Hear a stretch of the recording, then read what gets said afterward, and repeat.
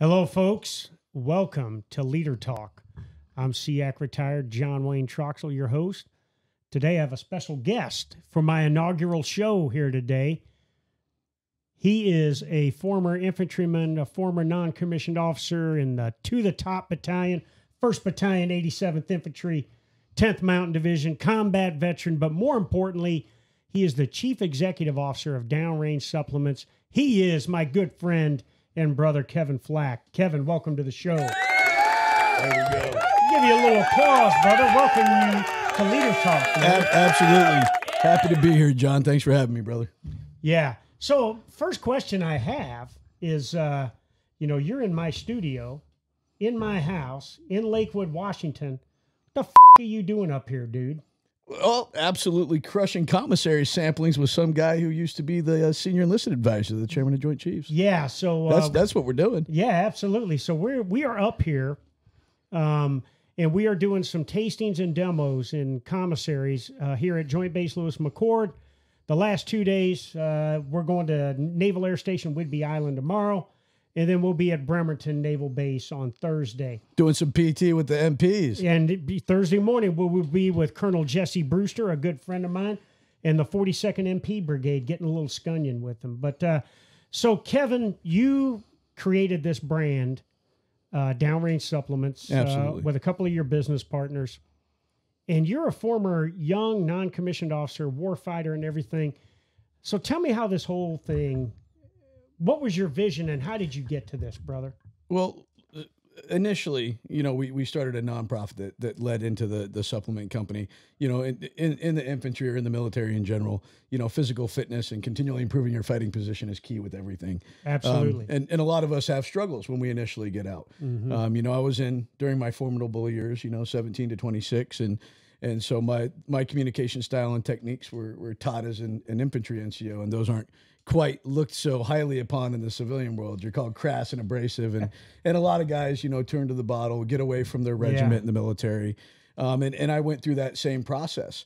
And I found, after going through the VA and getting over medicated and going down the sick road, I decided to kind of make a change. And I rooted myself back to what brought me peace initially as a kid: kayaking, hiking, snowboarding, outdoor activities, which, and then gym time, obviously. Yeah. But that's what led to downrange excursions. We help guys with gym memberships. And I found that getting back on a healthy routine like I had online, waking up on a set time, getting into the gym, engaging in a fitness routine, releasing natural endorphins, and then starting your day from there, the process of mitigating those issues and getting clarity and getting back on track really became clear.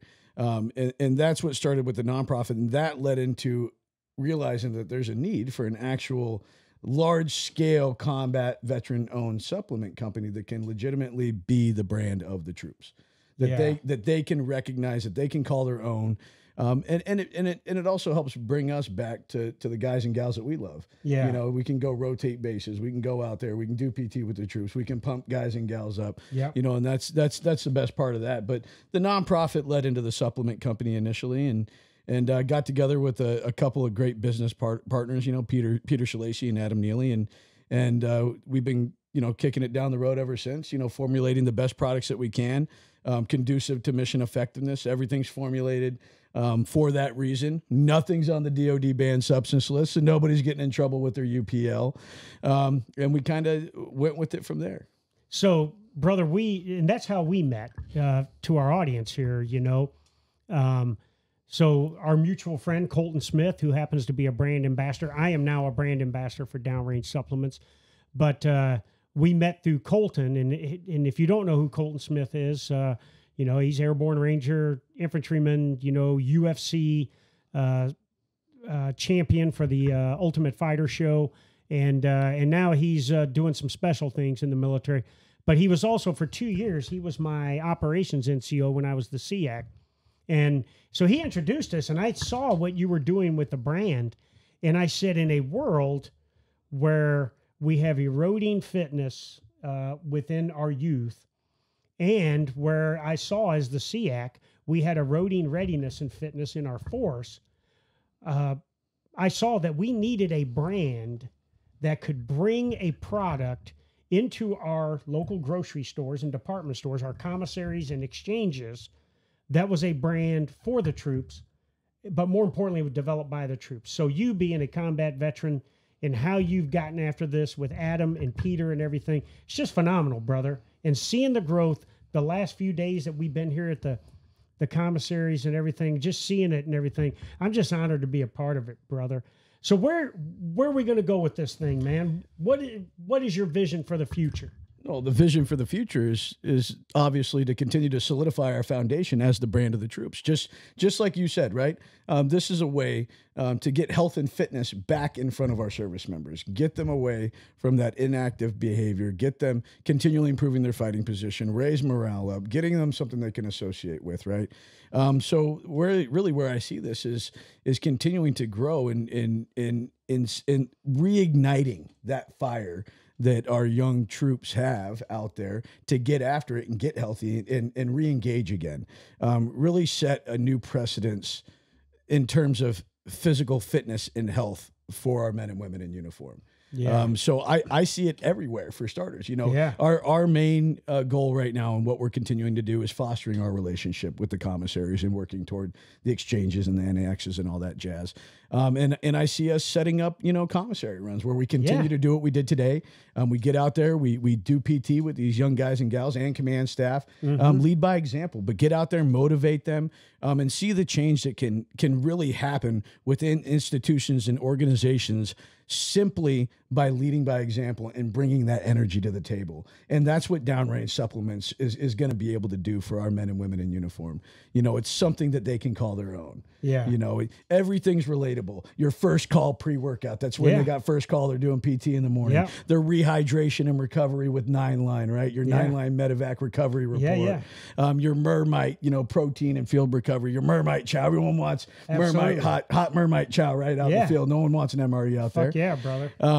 Our rest and refit, greens and humic fulvic. So these are all products that they can associate with terminology and things that they're learning on a daily basis, which means that they can associate with it. They can really understand it and make it part of themselves. Does that make sense? They can associate with the brand, making it, again, the brand of the troops. Yeah. And with the overall goal being is morale, welfare, and physical fitness, and bringing that back to the forefront of troop readiness.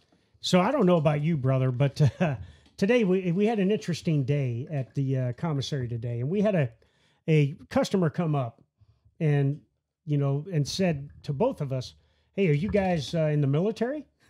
And I said, "No." We both said no. I'm retired. And you said, "Hey, I got a veteran." out 13 years ago." Yeah. She goes, "Why do you guys look so young?" I said, "Well, talking to a 60-year-old SEAC." Yeah, so a guy that's almost 60 years old, the guy's been out of the military for 13 years.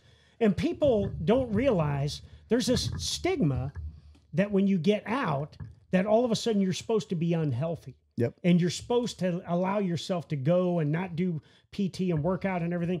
And the last 2 days, you and I have done some pretty good workouts, man. I got to scunionize your ass yesterday. It was like a fat kid chasing his mom through Walmart with that functional training that's routine. A funny one there. That's a funny one. Yeah. We got to give him a drum roll on that one. Yeah. But you took the wood to my ass today, I mean, you got me on that flush and blood and everything, and everything. And by the way, those muscles are purty, all right? They're real purty, brother. But I'm not sure they get you up to the top of the Hindu Kush, man. Not quite, but we're working on it. We're getting there. We got tools to help us. But when you hear things like that, like a young customer, young lady comes up to us and says, "Man, you guys look so young." What does that mean to you? That tells me there's a real systemic problem, within the military organization. And like you said, everyone's been conditioned to be sick, to stay sick, to have an excuse, to not do more, to not do enough. They're afraid of losing their VA disability. They're afraid of having to do more than what they've been tasked to do, whatever the case may be.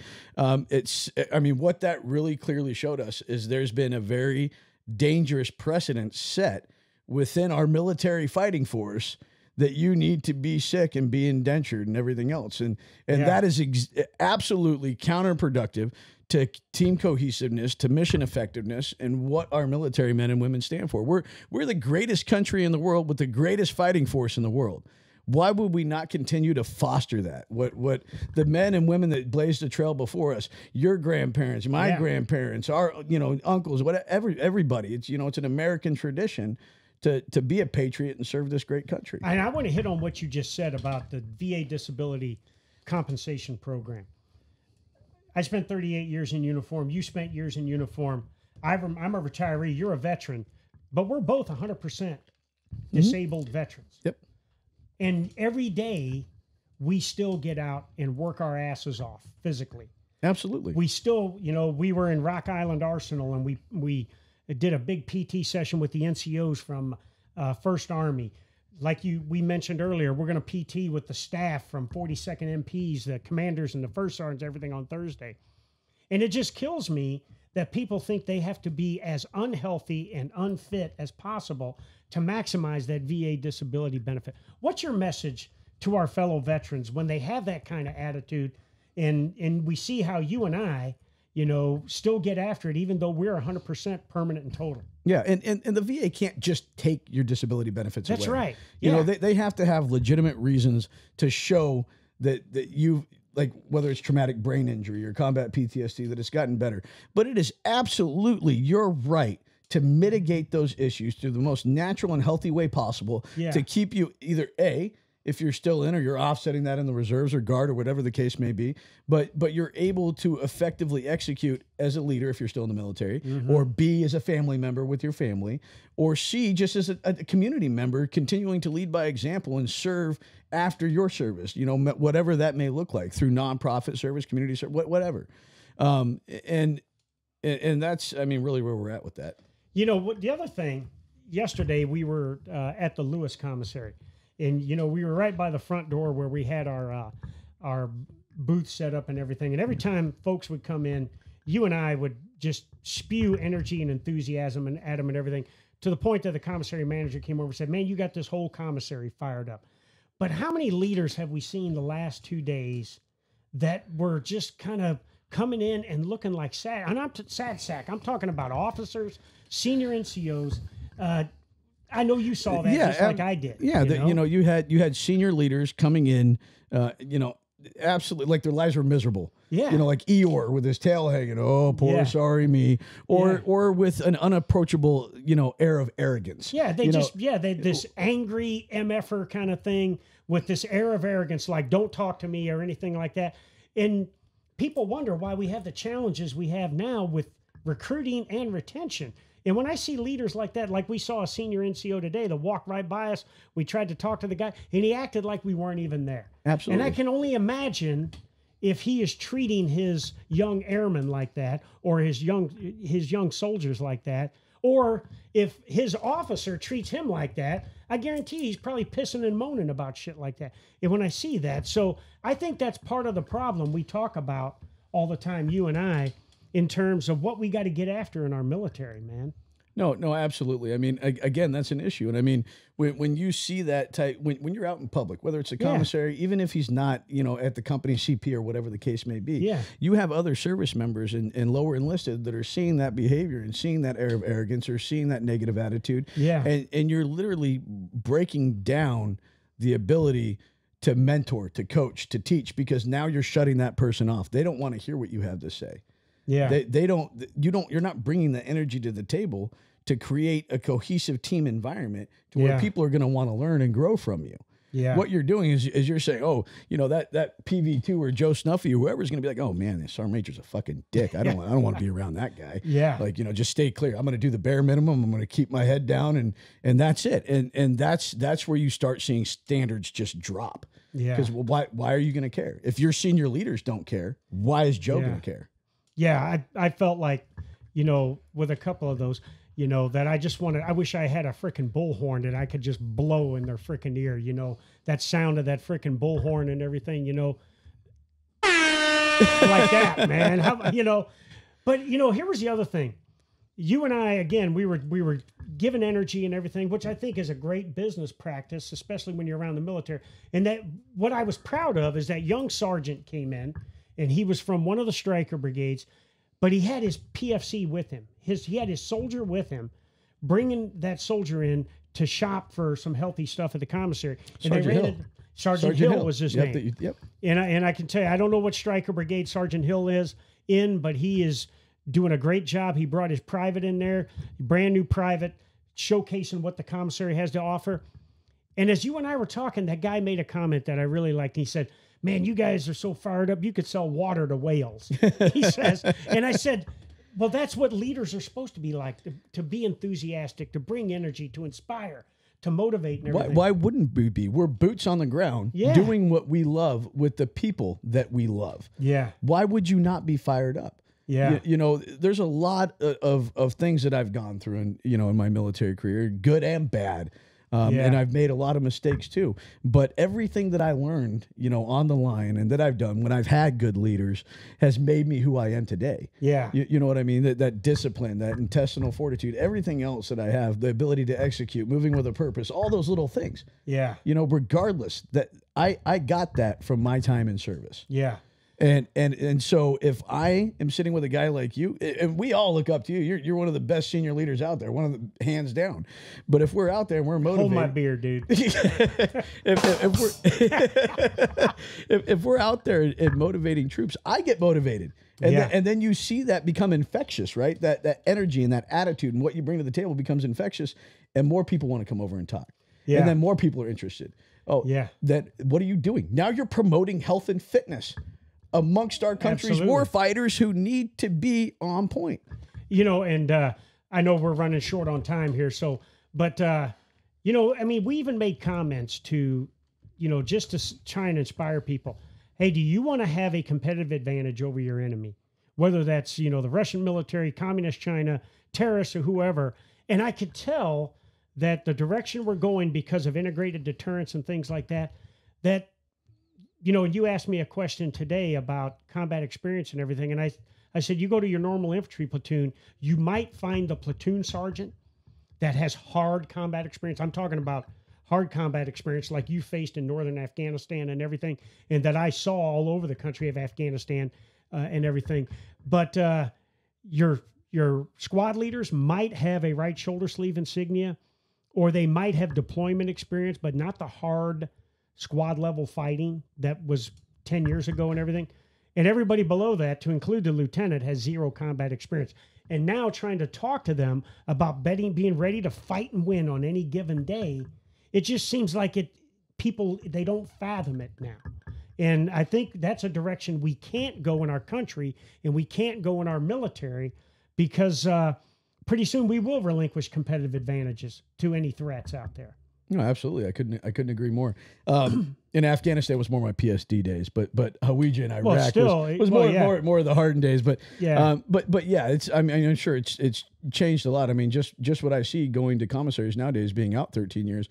I mean, what I see being acceptable, like I would have been chaptered out. Yeah, I would have been done. Yeah, for what I'm seeing nowadays. So, and especially like you said, the biggest thing is just the health aspect of it is getting these guys and gals to get back after it, getting them motivated, and getting them re-engaged. Peak operating condition, physically, mentally, emotionally, technically, and tactically. What's that old saying? I will maintain my arms, my equipment, myself. Hey, brother, where is that going? Yeah, well, bring it back. We're bringing it back. That's what we're doing. We're bringing it back. Yeah, absolutely. Okay? Now, let's from the business perspective.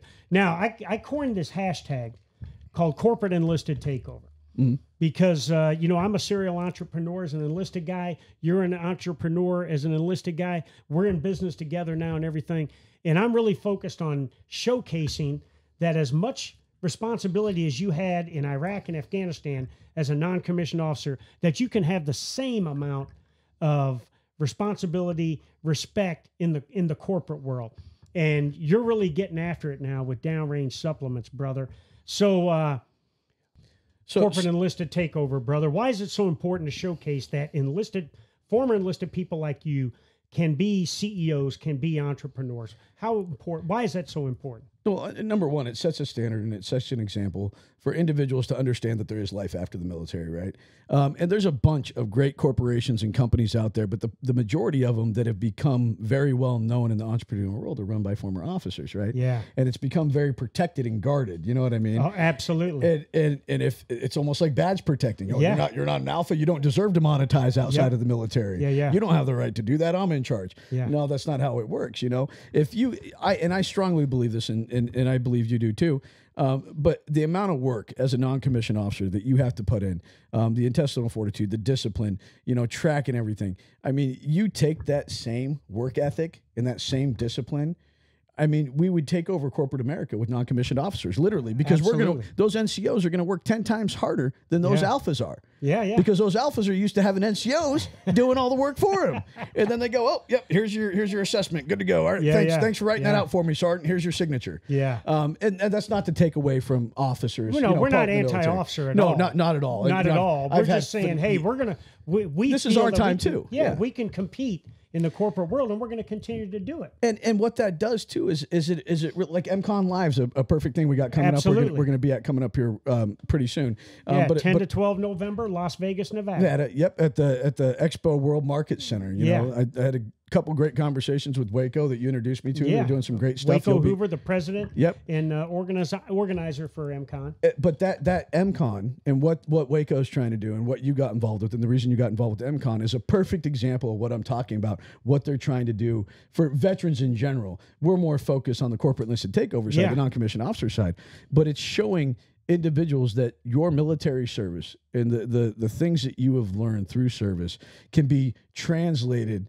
into the corporate world, into the entrepreneurial world on a level that most people can't even touch. Yeah. Most people go to school for years and years and years to attain that type of business acumen or knowledge. We already have that inherent preset because of our military service training to be able to go, okay, task and purpose. Here's what I need to do. Here's what we need to get done. Here's how we're going to do it. Here's what we're going to do if this doesn't work out, our contingency plan to that. Like, you already have all that knowledge and ability. And if you take that from the military industrial complex and you translate that into becoming an entrepreneur or becoming a CEO or becoming an executive at a large corporation, you're going to be untouchable. And I don't doubt, I have no equivocations about that whatsoever.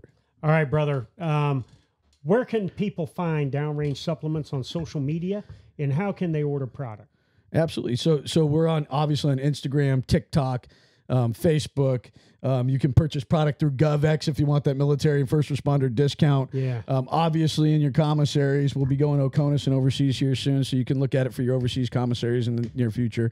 But more importantly, downrangesupplements.com, downrangesups.com.